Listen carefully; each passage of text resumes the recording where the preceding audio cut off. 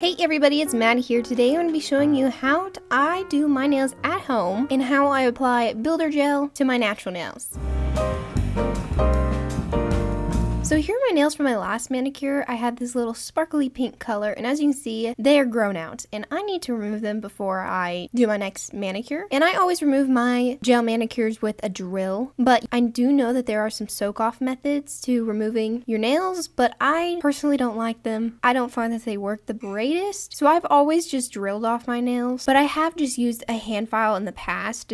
I would take the hand file and just file off the gel polish that I had on top of the builder gel, and then I would just file down the builder gel till I just had a little bit of leftover product on my nail. And also if I had any lifting, I always file that off too, but I typically don't have that anymore because I do prep my nails very well now, so I normally don't have any problems with that. But what I'm doing with the drill is I'm just taking it and I'm just drilling off my nails. And the drill bit I'm using is one that has teeth, and I know that you don't want to use that one on your natural nails. You only want to use that to drill off product like I'm doing here. And also when I am drilling, I'm going against the drill, like the way the drill is spinning, so that way I have more control with it. And using a drill, you do have to have lots of practice with before I would suggest like really filing off tons of product, because you can damage your nail if you're not careful with it. So do your research on that before you just buy a drill and use it. I may make a whole video on drilling your nails, but for now this is just a tutorial on applying the builder gel. I also did prep my nails off camera, but if you want another video dedicated to nail prep and everything, I could probably make that. But let's just get on to the application process.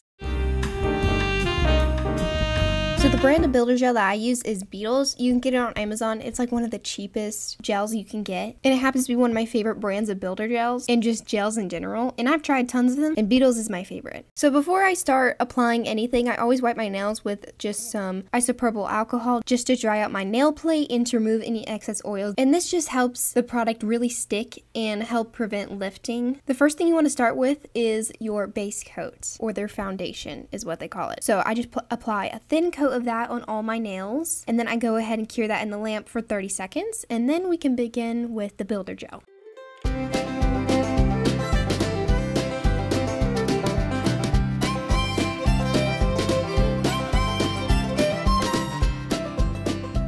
I'm using DO47 in case you're curious on what color I'm using. So what I do is I just take a thin amount of product on my brush, and then I just paint a thin layer of that on my nail to create something called a slip layer. And this is just going to make a map for where your builder gel is going to go when we add more product on top. So make sure to get your side walls and your cuticle all nice on this first thin layer. And then while that's still wet, go ahead and get a bigger blob of builder gel on your brush. And you're just going to flow the thicker blob of builder gel just on your nail as I'm doing here, like this. And you don't want to really press your brush into your gel too hard, because then you can create air bubbles, and you don't want that. So I'm just kind of playing with it till it looks nice. And gel tends to just level itself out pretty nicely, so there isn't too much work involved. So just kind of let the gel work for you and just guide it where it needs to go. I then cured my pinky in the lamp for 30 seconds just to cure it before I worked on my next nail. And again, I am making that thin coat on my nail to create the slip layer, and then getting a bigger blob of gel and applying that to the middle of my nail.